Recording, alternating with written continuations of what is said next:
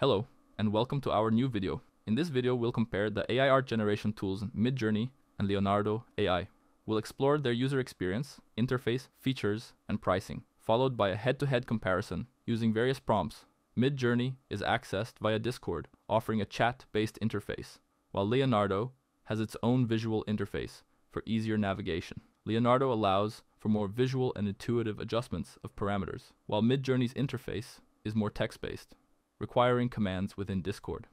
Additionally, Leonardo offers features like background removal and prompt generation tools. In terms of pricing, Midjourney has tiered plans with limits on concurrent jobs, while Leonardo offers a free plan with daily credits and plans in development. Comparing output, Midjourney tends to produce more detailed and coherent images, suitable for quick and aesthetic results.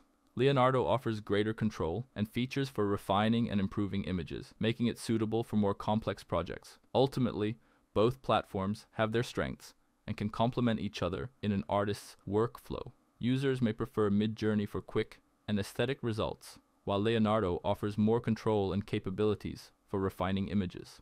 Thanks for watching, and don't forget to check out all the relevant links provided in the description below. Hope to see you again soon.